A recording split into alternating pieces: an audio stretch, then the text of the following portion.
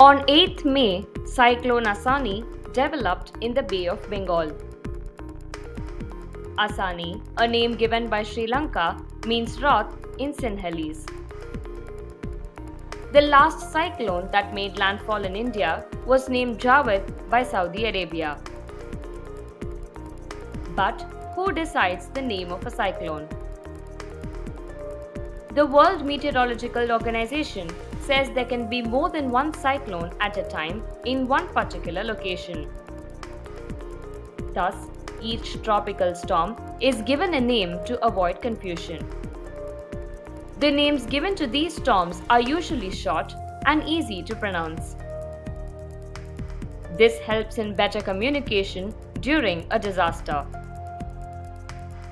Tropical cyclones are named according to the rules at the regional level. There are 6 regional specialized meteorological centers in the world and 4 regional tropical cyclone warning centers. These centers issue advisories and are responsible for the naming of cyclonic storms. The India Meteorological Department is one of the 6 regional centers. It gives a name to a cyclone that forms over the northern Indian Ocean and reaches a maximum sustained surface wind speed of 62 km per hour. The name is taken from a list which contains suggestions categorized alphabetically and country-wise. The names must be new and should not be repeated again. The word can have a maximum of 8 letters.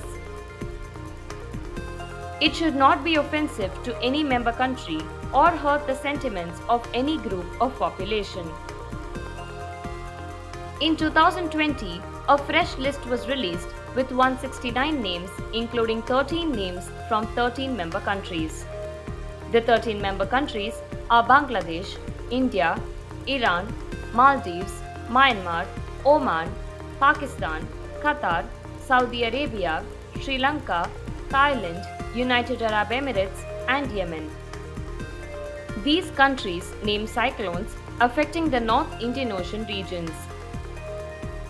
Names from India that have been used before include Gati, Megh, and Akash.